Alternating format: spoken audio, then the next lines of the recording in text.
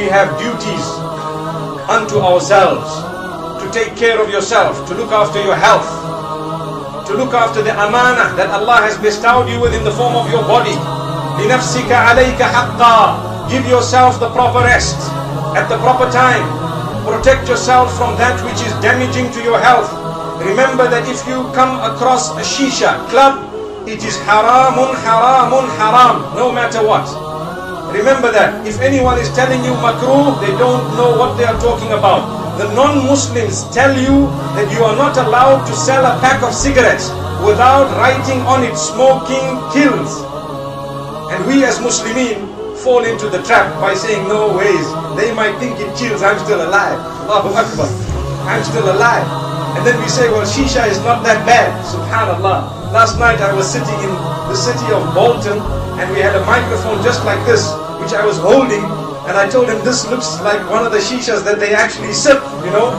And the worst thing is to find a woman in niqab, through the niqab, using it as a filter, filtering the shisha. Allahu Akbar.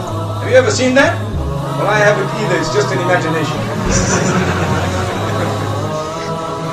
So, my brothers and sisters, we need to be worried. They say 1 hour of shisha. Go and check it out. 1 hour of shisha is worse than 40 packs of cigarettes. Did you know that? 1 hour of shisha is worse than 40 packs of cigarettes. And we still think that it's not my duty to look after my body. A'udhu billah. Dear youth, it's your duty. You will be asked about the amana that is your body given to you by Allah. You know, to kill yourself in small doses is like a man slicing an organ of a body every day. And 30, 40 days later or a year later, he sliced his whole body. Nobody would do that. Because if you were to take a needle and poke yourself every day in different places, it would hurt. Why then do we not realize it's my duty to give up smoking? I obviously do know that from amongst us there are brothers, perhaps maybe even sisters, Allah safeguard us all, who may have this bad habit, but that must not stop us from telling the truth. And it does not make us dislike you, but dislike your habit. Allahu Akbar. Remember that. We want you to give it up so that you understand your duty unto yourself. As a youth, as a young person, you owe yourself something. What is it? This is a very damaging environment where it is made looked at as something very normal.